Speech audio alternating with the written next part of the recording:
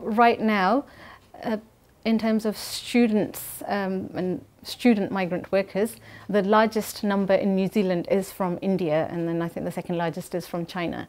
So you can imagine how many people come in contact with us. We were hearing more and more stories of how these youngsters were being exploited in their workplace, and some of the stories were horrific. You know, we heard of cases like where if, for example, a person worked in a restaurant and they weren't paid for their job, they were just given a couple of meals a day, and that was it. So it was very, very, you know, brought tears to my eyes on a number of occasions. There are different forms of exploitation. It's not just about being underpaid.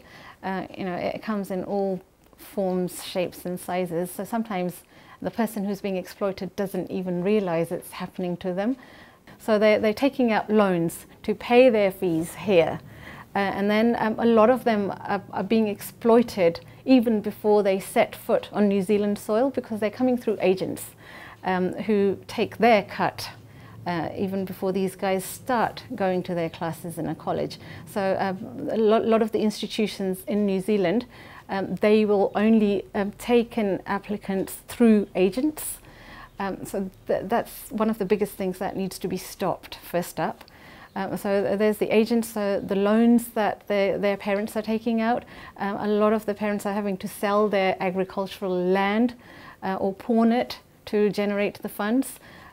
So once they do get here, it's a totally different story to what agent has told them back in India. You know, they paint a very rosy picture. You know, you can work 20 hours a week and you can get a job that pays you $15 to $20 per hour, and you'll get your job very easily, but it's completely the opposite when they get here. And we all know there aren't that many jobs to go around, even for people who've been living here for years and years and have amounts of experience. Somebody who's just newly arrived, it's even more difficult for them. So that they'll take whatever comes their way and hope that, you know, they can progress and promote themselves and end up with a better situation.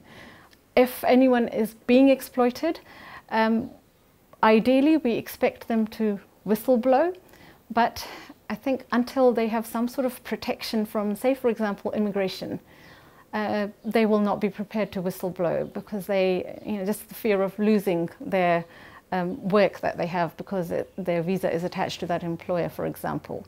Once there's more opening up, I'm pretty confident that the employers will start to be a bit more careful, and they will think a little bit more before they start exploiting someone. You know, at the moment it's too easy.